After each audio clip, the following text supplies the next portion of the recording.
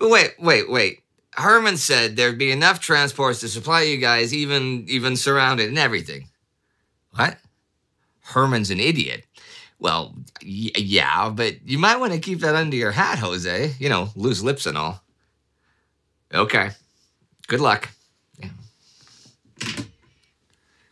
December 11th, 1942. 1 year ago this week, the Japanese declared war on Britain, the Netherlands, the United States, Australia, Canada, New Zealand, and South Africa, attacking Malaya, the Philippines, Wake Island, Guam, Hong Kong, the Dutch East Indies, and Hawaii. Within days, a whole lot of other countries were at war with Japan as well. And Japan has not gotten much help from her own allies this past year, as she has constantly fought for empire. And in spite of a great many victories, even as recently as last week, for some Japanese troops, the present is grim indeed as they face starvation.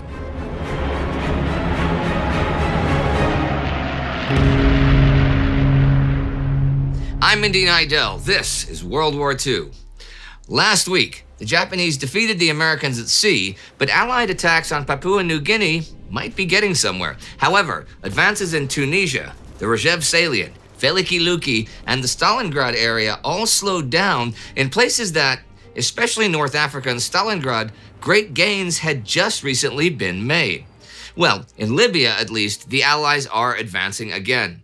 The 8th Army begins moving on the 11th, heading west. In Tunisia, however, on the 6th, the Allies are pushed back towards Medjez el Bab by German attacks that continue for several days. On the 8th, the Germans occupy Bizerta, taking 4 French destroyers and 9 submarines. By then, the Allies hold a defensive line just east of Medjez el Bab, but Walter Nering's forces attack again the 9th, though he cannot break the Allied defenses. So it is here, then, that the Allies will build up for another offensive of their own, to be launched within a week or two. They really need to take Tunis before the rains come to maintain momentum. But how has it come to this? I mean, they took 200 kilometers of coastline to the west and shattered the Axis lines to the east just a month ago.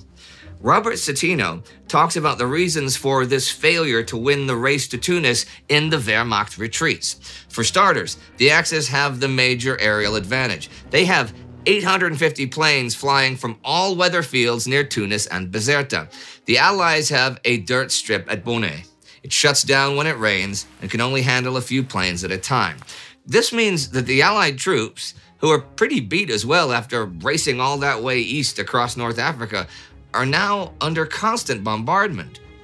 In a more general sense, however, early December was the moment that Clausewitz had called the Kulminationspunkt, the culmination point of a campaign, when the attacker's initial strength has carried him as far as he can go, and he is now ripe for the counterstroke.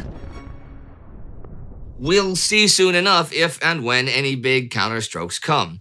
There is a small one, though. On the 11th, 3 Italian manned torpedoes sink 4 Allied ships in Algiers harbor. On the 7th, actually, 3 try in Gibraltar, but that mission is a total failure. The Japanese are getting really tired of failure. Failure to supply their men on Guadalcanal, who have reached the point of starvation.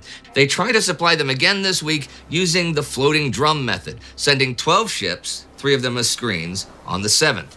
Allied dive bombers fail, and then a flotilla of PT boats succeeds in driving them off without a loss. This is a major coup for the PT crews, considering that only last week, 11 major warships failed to do the same job and took heavy casualties. The next day, at a Rabaul conference, the Japanese Imperial Navy delegation says they're going to stop all destroyer transport and supply runs effective immediately. When Hitoshi Imamura, now in overall charge of the Solomons campaign, protests, they say they'll allow 1 more run to Guadalcanal and 1 to Buna. Submarines are still bringing in supplies, of course, some 20 tons over 3 nights in early December. But American intelligence finally cracks the scheduling, and the night of the 8th, 2 PT boats destroy submarine I-3 as she is unloading. Submarine supply runs are then also suspended. Without supplying runs, though, it means that the Japanese on Guadalcanal will be sacrificed since they will starve to death. So the Navy gets together 11 destroyers for a run on the 11th, 5 of them just as escorts. A personal message from Yamamoto underscored the importance of this mission, but other signals enabled American radio intelligence to issue a precise report of the composition, timing, and destination of the reinforcement unit. But the 14 dive bombers sent out based on this information do no damage to the convoy. The 6 destroyers actually carrying the cargo cast off 1,200 supply drums off Cape Esperance and begin withdrawing at 1:15 a.m. But they get hit by 5 PT boats, damaging Raisa Tanaka's flagship so severely that it is scuttled later in the night. Tanaka himself is wounded. Just 200 drums reach their intended destination. An Allied supply convoy of Bren gun carriers and howitzers finally arrives at Buna on Papua New Guinea, and the Americans attack again there the 5th with air support. But it turns out that all the sand protecting the Japanese bunkers can absorb a heck of a lot of impact, and it is going to take serious hand-to-hand fighting to get the enemy out. On the 6th, the Americans reach the beach east of Buna. The next day, there are strong Japanese attacks. The Australians attack Gona with little success the 6th, but the 8th and 9th, they storm Japanese positions there, finally blasting apart the dugouts at Gona Mission. The situation there, it's interesting, you know? As Martin Gilbert notes, the Japanese cannot yet be dislodged from the Buna Mission or the Soputa Sanananda track. Thus, 15,000 Australians and 15,000 Americans, despite complete mastery of the air and virtual mastery of the sea, found themselves in vicious combat with less than half their number of Japanese. But Gona has fallen. Buna has not, of course, and there are still loads of Japanese at Gona needing to be flushed out. But it's a big deal. And on Guadalcanal the 9th comes the changing of the guard. Alexander van der Grift's 1st Marines are finally to be relieved after so many solid weeks of fighting.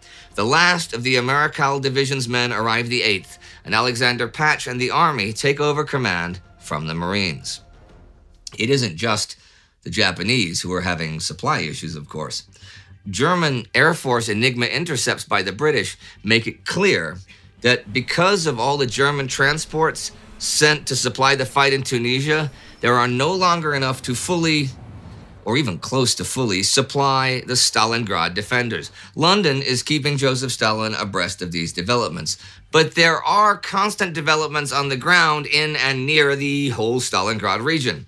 Nikolai Vatutin's Soviet Southwestern Front has been gearing up for more big attacks on the River Chir to begin now on the 7th. This doesn't mean they've just been sitting around. Prokofy Romanenko's 5th Tank Army still pounds Rishovsky the first couple days of the week, but still, the 1st Tank Corps is what the shock group is organized around, and the plan is to break through the enemy just southwest of Ostrovsky, then head south and then southeast towards Nizhny Cherskaya. Hitting the enemy there would sabotage his defenses along the whole lower Chir and cut communications with the Stalingrad pocket. The attack is to hit at the junction of the German 336 Infantry and Group Stelle, where they expect the defenses to be at their weakest. On the shock group's left flank will come attacks towards Novo Maximovsky and villages on the southern bank of the Chir, and on the right towards Sorovikino. Then on the 9th, the offensive will be expanded when the 5th Mechanized Corps attacks west of Sorovikino south towards Tormosin. These attacks will, ideally, spoil any planned relief operations aimed at Stalingrad from the west. When things kick off the 7th, there are gains, but there are heavy casualties. Romanenko insists, however, that the 1st Tank Corps achieve its goals no matter the cost. In other words, destroying the enemy's Nizhny Cherskaya grouping by the end of the 8th. However, the Germans counterattack early that morning, and within a few hours, wreck about 1/3 of that tank force, 53 tanks, losing just 10 of their own. The intelligence report submitted by 5th Tank Army to the General Staff on December 8th dispelled any lingering doubts within the Stavka regarding the Germans' intent to assemble a large force in the Tormosin region south of the Chir River to rescue 6th Army. Stavka then orders a 5th Shock Army to be created to reinforce 5th Tank Army and to beat the 48th Panzer Corps and prevent such a relief operation. Andrei Yeremenko's Stalingrad front is to form this shock army in 4 days by the 12th, so tomorrow. This army is under Markian Popov and is to take over operations opposite Rychovsky on 5th Tank Army's left.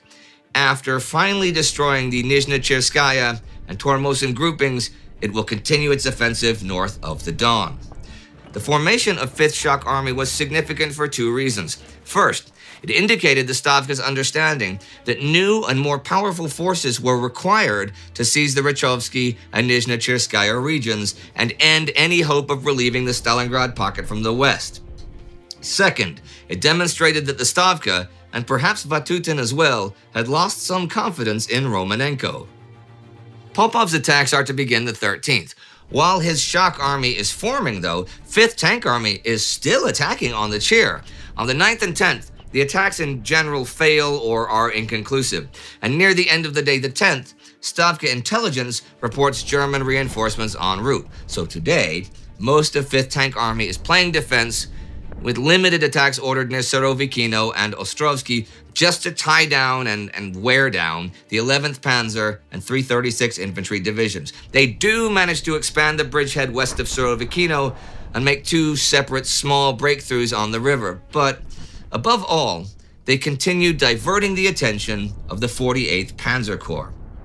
There is also plenty of fighting in the Stalingrad pocket itself. As last week ended, Rodion Malinovsky's 2nd Guards Army got the job of destroying it, and he plans to begin operations now on the 10th. But moving the troops into the area is trickier than expected, so his attacks won't go off until next week. But front commanders Rokossovsky and Yeremenko are not waiting around. They've been ordered to launch at least, well, some sort of offensive operations. Up to the 5th, Rokossovsky's Don front hits the enemy with the 21st, 65th, and part of the 24th Army against the west of the pocket, while 66th Army and the rest of 24th fight to tie down enemy reserves. Yeremenko's Stalingrad front has been launching mainly local attacks. By the 5th, Rokossovsky realizes that without the 2nd Guards Army, or somebody's help, further attacks are useless. Chief of Staff Alexander Vasilevsky actually agrees in general, but there are pretty strong attacks anyhow by all the Don and Stalingrad front armies, the 8th to 10th, to soften up the enemy where they plan to have Malinovsky attack. So these are basically sacrificial attacks for the long-term greater good. But guess what? If you look at the Red Army and German 6th Army staff reports, the Soviets this week have a chance to unhinge Friedrich Paulus's 6th Army defenses. Most of those attacks, the 8th, fail pretty quickly, okay? But not so the Don Front Army's attacks against 6th Army's Western Front. Well, mainly 21st Army's attack, which cuts a 2-kilometer wide and 6-kilometer deep hole in the German defenses by nightfall, capturing several high points. This sort of penetration, if exploited, could completely undo Paulus's defenses. David Glantz points out, though, that it is not mentioned in most histories of the battle, but it is in both the Soviet and German reports. It takes until the end of the week for 14th Panzer Corps to clear elements of the 21st Army from its rear, and that's pretty heavy fighting. Paulus's 6th Army literally dodged a bullet when it effectively blunted the offensive by Rokossovsky's armies on the 8th of December. But given the resources the Don Front commander threw into the battle, it was a close call. Defeating the offensive also depleted 6th Army's meager supplies of fuel and ammunition. Paulus sends a message on the 10th to Army Group Dawn that the heavy fighting and the lack of rations is really beginning to affect morale and his army's defensive capability. He's basically asking Manstein to come on in and rescue his army. Well, we know that Manstein is planning an operation to do just that, to be launched next week. Remember, there are some 300,000 men surrounded in that big pocket who all need food and supplies to be able to continue to fight. Stavka realizes that they sort of do have time on their side. As long as they can hold off any relief attacks, they can keep 6th Army in its pocket as it runs out of food and ammunition. This is not the case further north. In fact, the Germans have organized a counterattack versus the Kalinin front from the west of the Rzhev salient, surrounding a whole bunch of Soviet troops. On the 8th, Stavka sends orders to both the western and Kalinin fronts, basically repeating its earlier orders to destroy the enemy at Rzhev, Sychovka, Olenino, and Belyi by January 1st, 1943. It adds to this, though, by saying they also have to destroy the enemy at Gzhatsk, Cholm, and Vyazima by the end of January. Georgy Zhukov, who masterminded that whole operation, is not satisfied, and he's begun sacking officers and reinforcing his armies. Today on the 11th, 20th, 31st, and 29th armies resume the attacks along their entire front. And near Veliki Luki on the 5th, a major Soviet attack cuts the link between the Gebirgsjäger and the surrounded Gruppe Meyer that was established last week. Survivors from Gruppe Meyer reached the mountain troops after dark, leaving all of their heavy equipment. They then pull back towards Chernosem station. The Germans then start shifting troops around for another relief attack towards Veliki Luki itself. To the northwest, the 8th Panzers are also attacking towards it, but they're stopped by the 9th. Attacks from the south are also unsuccessful. When you think about it, Veliki Luki has been surrounded for 2 solid weeks, but has yet to see real combat. That changes the 10th, when elements of the Soviet 357th Rifles, backed by Katyusha rockets, attack. That day and today, attacks reach the suburbs, but the German defenses hold. And that brings me to the end of the week.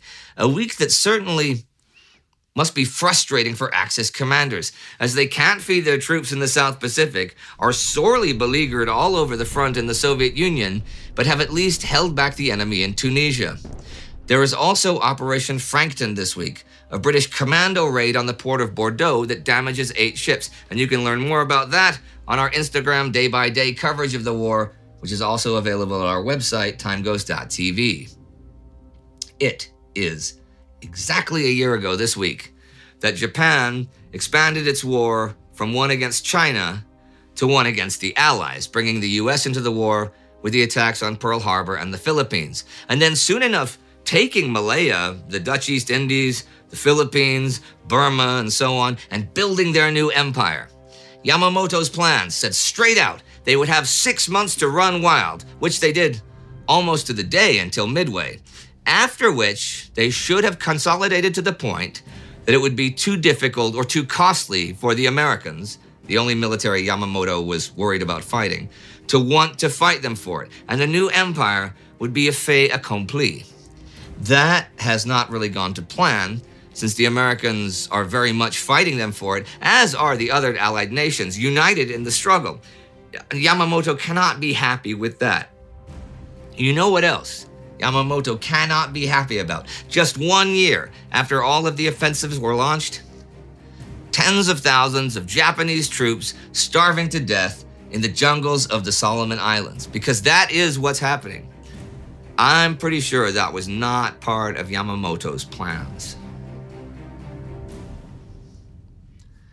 Hey, in spite of all the death and horror going on, the holiday season is soon upon us. And a couple of years ago, on our Time Goes History channel, we did a series of 8 historical specials that have to do with the various holidays. And you can check out that playlist right here. And I have no idea who our patron or Time Ghost Army member of the week is. Yes. Our Time Ghost Army member of the week is Christian Rowland.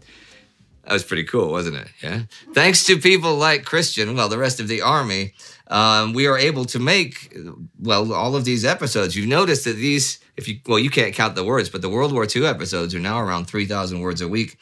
They were about 1,800, 1,900 words when the war started. So the war is getting longer. We are using more resources, much like the Germans, much like the Soviets, and, well, much like everybody, I suppose. And you can support us in this effort at timeghost.tv or patreon.com, or if you're already supporting us, feel free to increase your pledge so that we can make ever more of this fantastic history in 1943. See you next time.